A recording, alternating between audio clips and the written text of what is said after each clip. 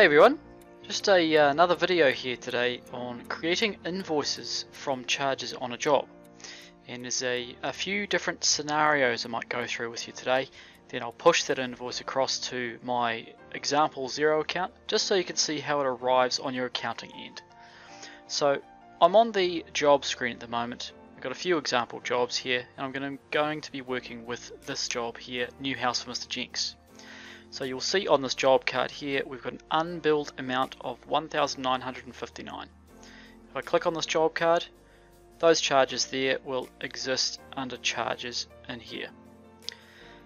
Now these particular charges have been added by my subcontractors or any staff members that I've got using NextMinute and timesheeting within NextMinute. As you'll see, they've got buy and sell rates against each of these entries, which obviously makes up the total for the amount of labour we want to be charging for.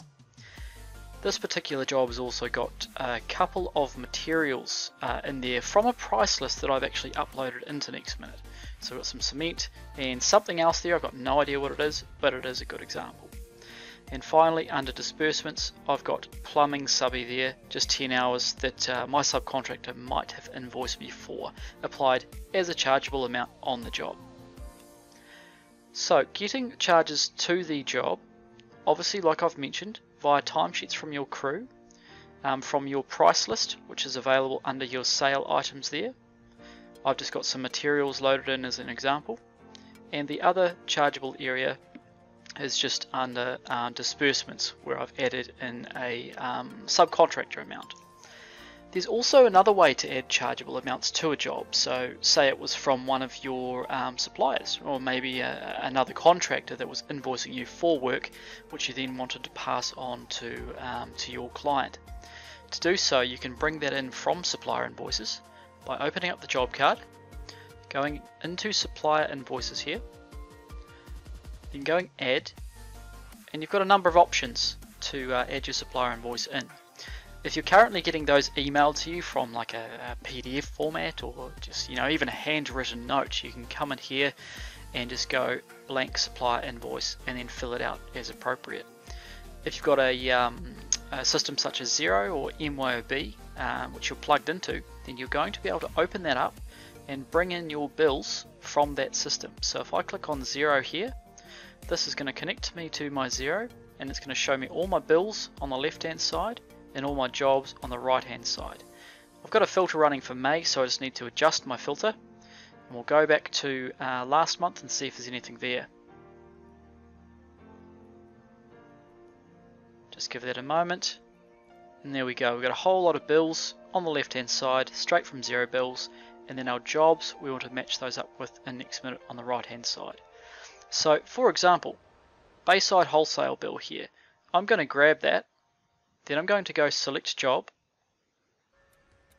There's my most recent job, that new house that we're working on, so I'll click that one. I'll choose to add it as actual charges, and I'm also going to set a markup on that of 15%. Finally, I know what that is for, so I'm going to bring that in as a disbursement charge, and then simply go import. So that's going to do its thing. It'll start its import and I'll reconnect to Xero to see what else is left, and now that's disappeared from my Xero bills on the side.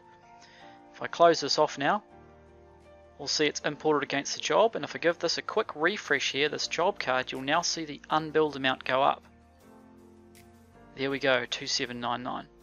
So back to the charges. How do we invoice these?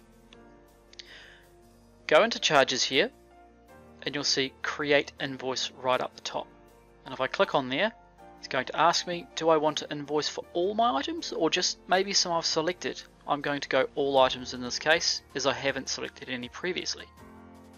From here you can choose to keep the sections, and the sections are generally speaking the date someone's added a charge, or the title of a supplier invoice. Or you can choose to combine all into one section to keep things simple for your client. Then the next screen is obviously, do you want to invoice for a partial amount of this or a full amount of all charges? You can invoice for a part amount, but in this case, I'm going to go full amount. Then the next screen is going to ask me to confirm any details to be displayed on this invoice, and I can just go save now. Perfect. And that's creating an invoice off charges. There's all of those charges I loaded in. And further to this, all we need to do is go sync with Xero or sync with MYOB if that was the case. I'll send that across and I'll show you how it appears in the Xero end of things. Cool, so we now have got an invoice number which has come from Xero. Let's jump into Xero and take a look. Just give this a refresh here and see what comes up. There we go, invoice number 44 has arrived, and I can click on that to actually view it. There it is. Brilliant, so stay tuned for the next video. I'm sure that was very useful, especially if you're not currently invoicing off charges. We might have a look at invoicing off a quote next time around. Thank you.